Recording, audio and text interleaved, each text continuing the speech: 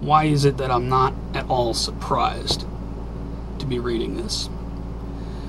You know, this is another video you could send to your friends and family who think you're crazy. See what they think about this story. This isn't coming from some conspiracy website.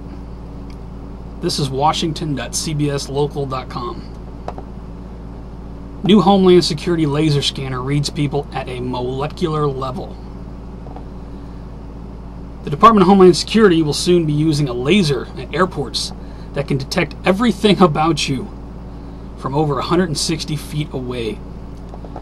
Gizmodo reports a scanner that could read people at a molecular level has been invented. This is a laser-based scanner which can be used from 164 feet, could read anything from a person's adrenaline levels to traces of gunpowder on a person's clothes to illegal substances.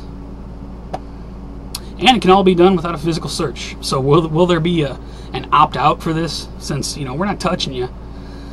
We're just firing a laser at you. You don't mind, do you? Oh man, it also could be used on multiple people at a time, eliminating random searches at airports. Laser-based scanners to be expected to be used in airports as soon as 2013. Let me read you one more line here. The device works by blasting its target. You don't mind if we shoot you with this laser, do you? I can't get over this, man. I'm not surprised by this, but I just can't get over it. We're getting dangerously closer to the Department of Pre-Crime. Go watch the movie Minority Report if you don't know what I'm talking about. Anyway, what was I reading? The device works by blasting a target with lasers which vibrate molecules that are then read by the machine.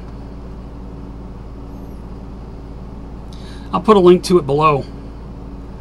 Isn't that lovely? The DHS is going to be shooting us with lasers, vibrating our particles. You don't mind, do you? Wow, you know, I guess you can opt out of it by not flying, but then again, we know that DHS conducts random checkpoints across the country on the highways, so what's to say that this thing won't be deployed out of the airport? Bus stations, train stations, highway checkpoints, truck stops. I don't know. I'll put the link below. Please pass it around. You know, yet more tyranny. But then again, I'm sure it's being done for our own safety, right? Guys, have a good afternoon.